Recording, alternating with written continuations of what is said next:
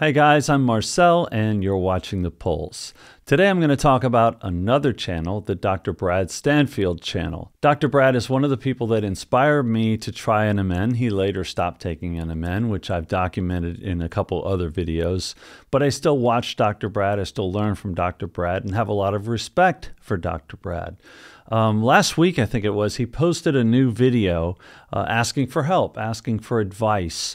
And he posed the possibility of creating his own multi-supplement of all of the things that he himself takes, and that he would combine all of these things into one supplement that people could then buy. And he would take the proceeds and use it for his Rapamycin trial, which I'm going to talk more about in a minute. As many of you may know already, I'm very much against multi-supplements. In other words, taking things combined. Other than like grouped vitamins, something like the magnesium, vitamin D, vitamin K, which multiple studies have shown have a synergistic impact. I think that's different than starting to just add everything that you take, like a laundry list of supplements. And there are a number of reasons why. They have to do with dosages, like what's the right dosage for the right person, and should that dosage change?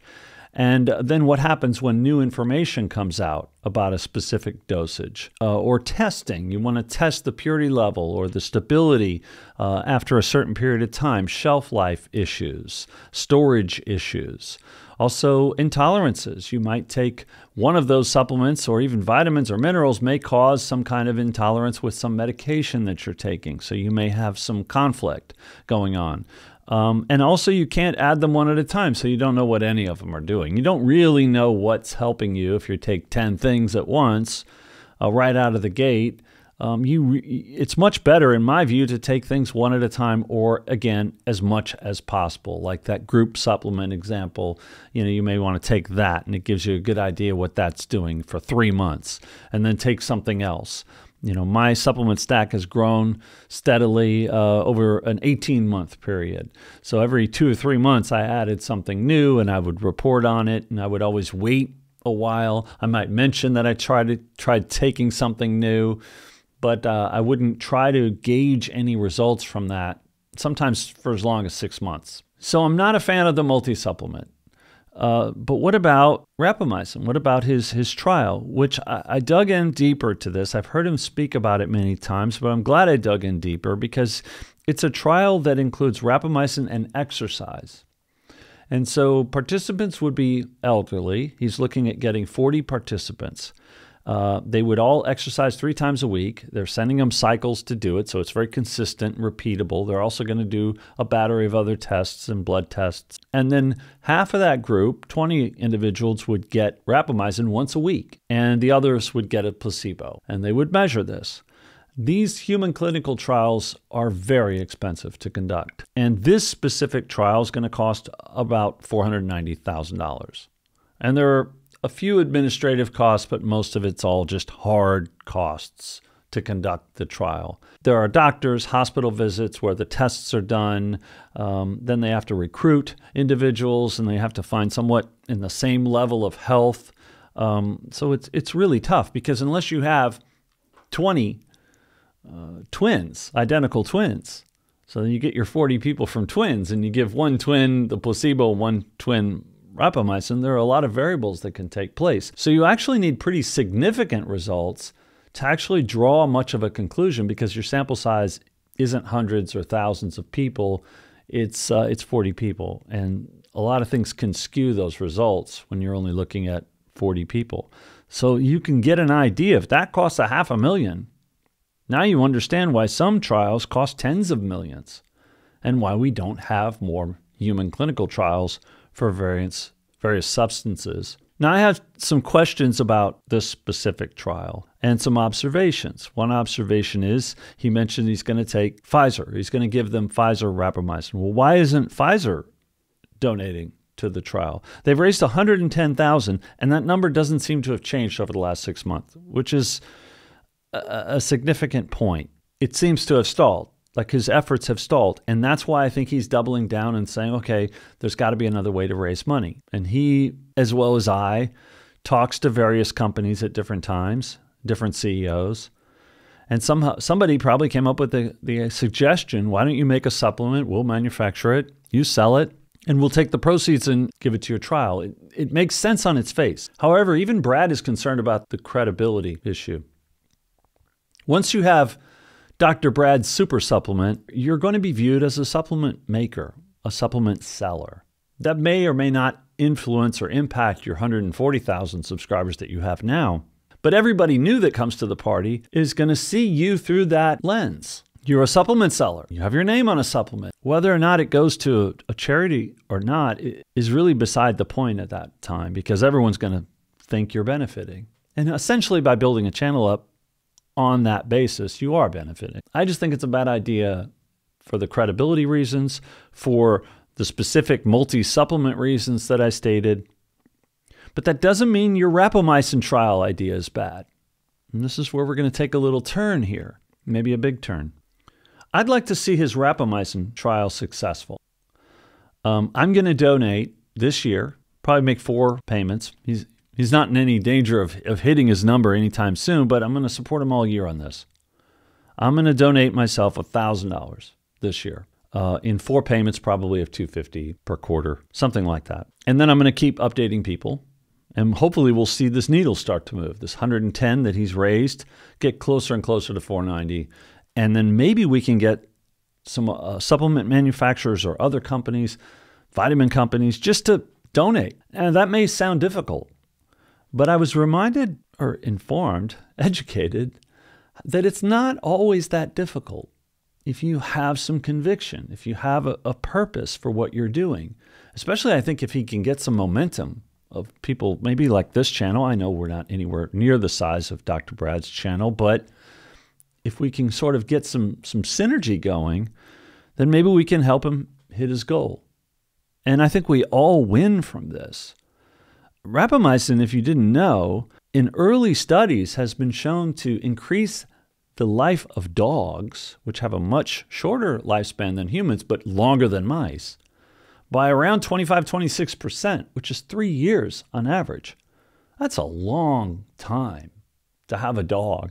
Like, if someone said there's a good chance, probably better chance than not so far, that your dog can live 3 years longer and remain healthy and be stronger, you just give them this Rapamycin once a week. I think a lot of dog owners are just going to say, sign me up. Give my dog the Rapamycin. My kids love the dog. I love the dog. My wife loves the dog, hopefully. If it works for the dog, it might work for you. I mean, 25% longer life is significant. And I think that's why Brad's looking at this. So I'm in. And I'm going to put the link below for those of you that want to donate.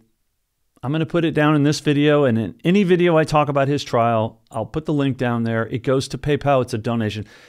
I've checked all this stuff.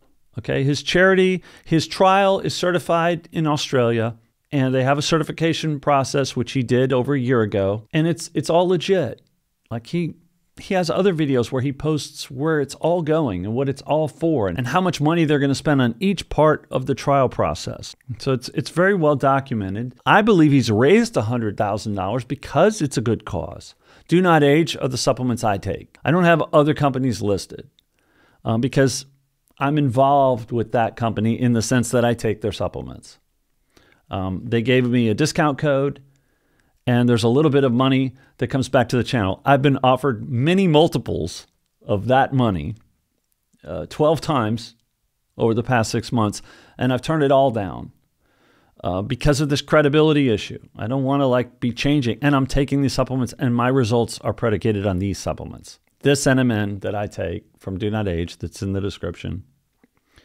And so every time you look at me, or every time you watch a video, or every time you listen to me, you know what I'm taking. It's very easy to replicate it, and this community is replicating it. And he also gets some supplements, I know. I don't know which ones he takes. It's a little bit harder for me to decipher it. Maybe it's in one of his videos. Forgive me for not seeing that one. But I was reminded of the power that talking about something can have.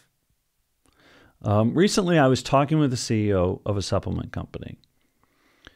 And I don't remember. I was so shocked by his response to my point. I don't even remember how the point came up. I got to be honest. But I said, I'd really like to help veterans. I think he asked me, what would you like to do with your channel? And I said, well, one of the things I'd like to do is try to help veterans with PTSD. Because I had symptoms that were similar to PTSD, chronic fatigue, anxiety, health issues, inflammation issues. And I think that NMN helped me so much that I think if veterans would try this, like if we have an 80% results rate, and I think it's even higher, but that's just the people who report, I feel better pretty quickly from NMN, 2 months or less. And so if we could do that for veterans with PTSD, I think it could be huge. These are guys who are, they can't work, many of them. We're talking about tens of thousands. Some of them are now drug addicted, homeless, just sad situations. Our nation's veterans suffering. And NMN might be, if not a cure, I mean, I think it could be. Like it cured my anxiety issues, my chronic fatigue issues, cured them. And so maybe we could do something for these veterans. The CEO says to me, I'm in, let's do it. We're looking at ways we can make some donations this year, and I'll give 1,000 bottles for that cause. 1,000 bottles of NMN. I go up on their website, and I'm not going to divulge who it is yet because I'd like to see it be in the delivery point so we could all boast about it. But that's a minimum donation of $40,000 right there in street value. That's a huge donation to come out of a 2-minute portion of a phone conversation. And so the power of talking about this is palpable. It's real. And so me donating $1,000 is just an expression of my support for Brad and his trial. I feel disingenuous to say, Brad, I don't think you should be a supplement seller or manufacturer directly. I think it's one thing to list the things you take. That's what I do. It's what others do. It supports the channel. More importantly, it's transparency. And people know what you're taking, see you take it, they come in. I know for a fact people watch this channel and say, does he look better? Is there more lines? Is there less? Does he have more hair? What's his energy like? I know that, and that's fair game. But once you're selling something with your name on it, everyone that's going to tune in is going to view you through that lens, and it changes the dynamic of things. But if I say, don't do this great idea you have to raise money, it's not really fair because the more I thought about it, I'm not really helping him, just being negative. So I decided to turn it on its head and say, no, you have the right idea. A trial conducted by the end user community, whether it's a YouTube channel, like this is the future.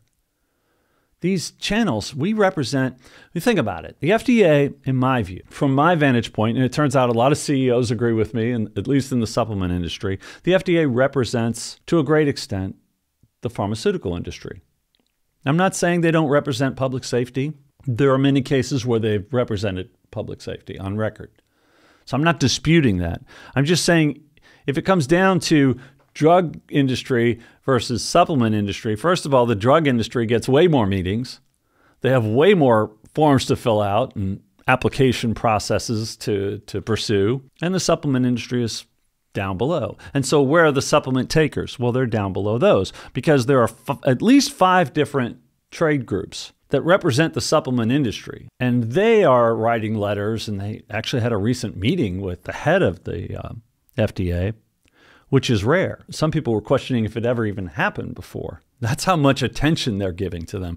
So the main point is, who does the FDA represent?